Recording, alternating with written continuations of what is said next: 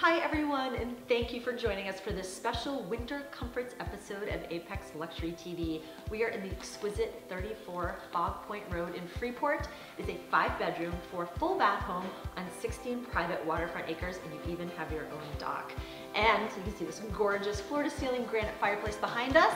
And we're really excited that our very own Katie today is going to show you how to do some fire-making magic. Take it away. Thank you, Maggie. So, in 2016, I co-founded a company that taught adults useful skills, and starting a fire is a useful adult skill. So, this is a beautiful, large fireplace, and what I'm going to do is go through the steps and then show you. You want to make sure that you have seasoned firewood. You want to make sure that you have kindling, which is your smaller pieces of wood. You want some newspapers. I collect the circulars that come to you for free in your mailbox, and I save them for fires or in the backyard when we do bonfires. So that's easy to collect, and I'm going to show you a little tip on how to make your fires even more beautiful with some Epsom salt soaked pine cones. So to start out, I put 2 large seasoned dry wood logs in the fireplace already. I am going to add in some kindling in the middle between them, and then I'm going to add the newspaper.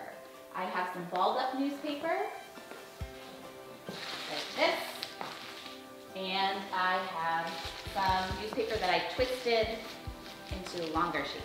And first, you want to make sure that your flue is open in your chimney, which I've done ahead of time, right? So that opens up the chimney to make sure that the smoke goes out of the house instead of coming back into the house, which is not good for anything. Also, make sure that you don't have anything flammable besides what you want to burn in the fireplace, right? So, you know, that sort of stuff is kind of common sense. You might want to have a fire extinguisher handy. Make sure that there's one in the house. If you are renting a property like this, I would just check on those things before you start your fire. All right, going to add in newspaper.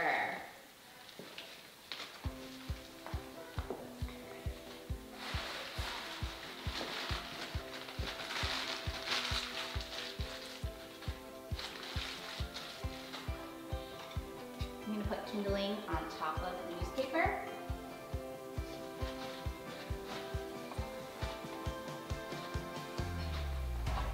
So if you are new to building fires at all in general, one thing to remember is that fires are fed from 2 of the most important things, oxygen and whatever you're burning, so flammable fuel.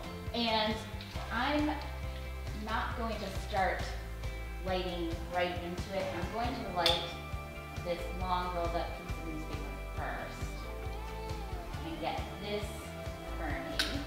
And then I'm going to use this to light the other paper, and then eventually I'll just put this piece of newspaper in that. And if some of the paper, like on this side, didn't catch, I can do that again. And if you need to, you can use your match or lighter and catch it on fire in there. And if you find that the kindling is not catching fire right away, you just want to keep getting the newspaper lit up. And then the newspaper is on fire, and then the kindling, the small sticks or logs, are on fire. And then the larger logs are on fire. It looks like everything's starting to catch in the middle, where I kind of had that pattern of newspaper and kindling. And so the middle is going to start getting a nice fire, and then the goal is to have the larger logs catch fire from there.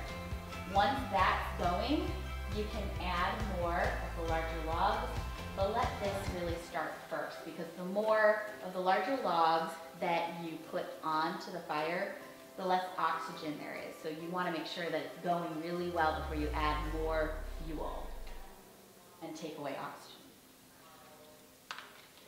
If you need to move the logs around at all, or the kindling to make sure it's catching fire, you want to use the poker, not reach into the fire.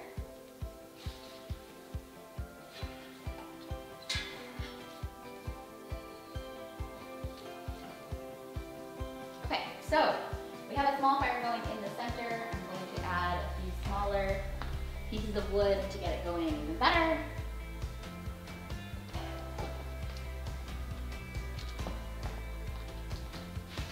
So my last tip for this fireplace today, before I would add any more larger logs on, I have some pine cones that I gathered just from my backyard, and I soaked them in a basin of hot water and Epsom salt. And it was about a cup of Epsom salt every half gallon of water. And I let them soak for 6 hours. You could let them soak longer than that. And then you let them dry.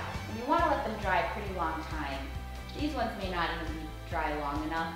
You can tell if they're drier when it gets fuller, right? So the pine cone, this end is not quite as dry as it could be. And you could put them on a cookie sheet at 225 and let them dry out and puff out a little bit more. But the Epsom salt creates a little bit more color in your fire. It might just be more of a white.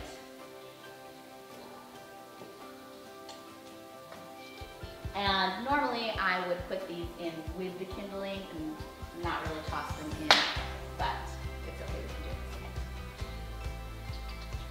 this way. So now we have the start of a nice roaring fire in this gorgeous fireplace. It'll keep you nice and warm on these cold winter days and nights in Maine. So make sure your fire is completely out before you go to bed. And in this case, there is a metal grate curtain here. So you want to close that up while you're sitting around the fire so that no sparks come out or can catch your rug on fire or yourself. So stay nice and safely back from it and stay warm. Thank you. Well, Katie, I must say I've known you for 20 years and I had no idea that you have this incredibly useful main skill, but I'm very happy to stand in front of this gorgeous fireplace at 34 Fog Point Road in Freeport. And if you would like to come make a fire or stay in the 5-bedroom, 4-full bath house here on 16 private waterfront acres, please visit apexluxuryrentals.com or give us a call directly. Thank you so much, Katie, and we'll see you next time. Thank you.